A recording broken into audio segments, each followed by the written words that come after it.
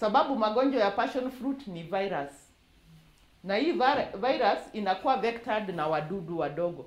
Kwa hivyo tutakwambia ikuwe na insect proof netting. Hii net mdudu haiwezi pita, si shade net, insect proof.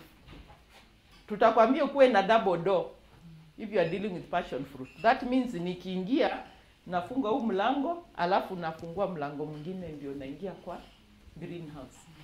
That is for passion fruit. Wale wako na experience na passion fruit wanajua tuko na shida na seedlings, tumekuwa na viral diseases. Kuna ule ameipanda passion fruit? Ugonjwa ni gani? Nilipanda and after 2 years nika-uproot. One of the challenge was at the grafting point, there was ilikaa kama kuna kidonda, na ilikaa kama inaoza. So that became one main challenge. And the other challenge I faced was mainly mealybugs. Mealybugs? Yeah. Nani amegrow purple passion, unapata iko ngumu. Pahali kwa fruit, na that one is not marketable. Hiyo inaitwa passion fruit woodiness disease. It's a virus disease. It's caused by aphids.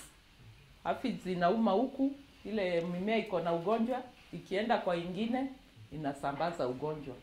So for passion fruit tutasema insect proof netting.